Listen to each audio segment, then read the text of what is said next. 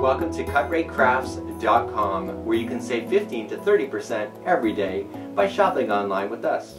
Today's feature is Lily Sugar and Cream, made right here in Canada. The Lily and Sugar Cream line is a 4-ply 100% cotton, and the cotton is grown in the United States. And because it is such a thin yarn but very durable, they're recommending a size H crochet hook and a US size 7 knitting needle if you're going to use it. When I think Lily Sugars and Cream, I think durability, strength, and longevity.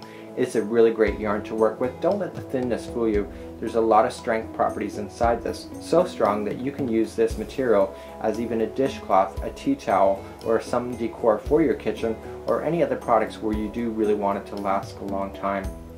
You will notice in the color selection available on CutRateCrafts.com there is a wide variety of really funky colors, and this allows you to be able to make items for your house that matches your decor using the Lily Sugar and Cream. So as you can see, it looks pretty airy and spacey, and you do really want that, especially if it's a dish rag and you want it to dry out in between uses.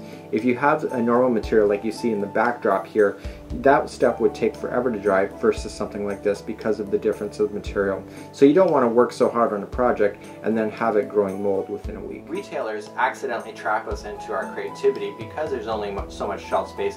Not everybody is going to like the colors that are available on the shelf, and so basically they have to guess what they think is the hot colors of the season and only order that.